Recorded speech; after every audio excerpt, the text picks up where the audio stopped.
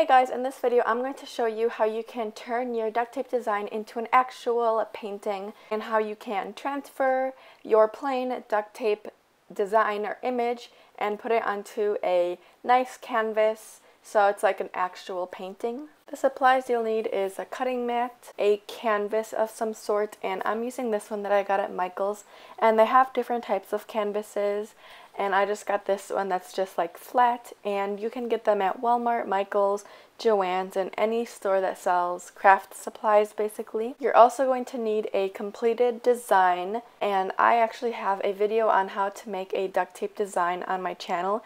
So if you don't know how to make a design and you haven't watched that video, I will link it down below so you can watch it, and it basically shows you how to make a duct tape design. You will also need a roll of duct tape in whatever color you want the background of your painting to be, and mine is going to be white. And you're also going to need a really cheap packaging tape. You're also going to need an X-Acto knife.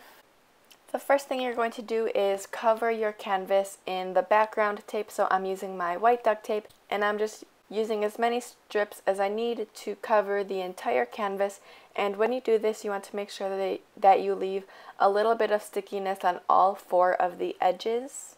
Then you're going to flip it over, and in all four corners you're going to cut 2 slits in each corner, so it's like a square, and you're just going to take that out and then fold over all 4 of the edges onto the canvas. Now we're going to work on transferring the design onto the canvas, and to do this I like to use clear cheap packaging tape, and that lifts it off of the wax paper. So I'm just laying strips of the clear packaging tape down, and I'm going to be throwing this away right after I transfer it, so I'm just setting it down.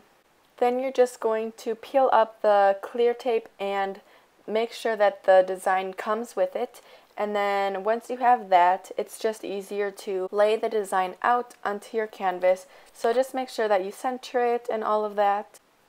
Then just place it onto your canvas and push the sides down and everything. And then once it's down on your canvas, you can just take off the clear tape and you're basically all done. And if you want to clear tape it, which I do recommend clear taping the whole thing, just take some Scotch clear tape and clear tape it, and then use a card to get the air bubbles out. Thank you guys so much for watching this video. I hope you liked it, and if you did, be sure to give it a thumbs up and subscribe to this channel and my vlog channel, and be sure to leave a comment if you have any video requests, and I will see you guys in my next video. Bye!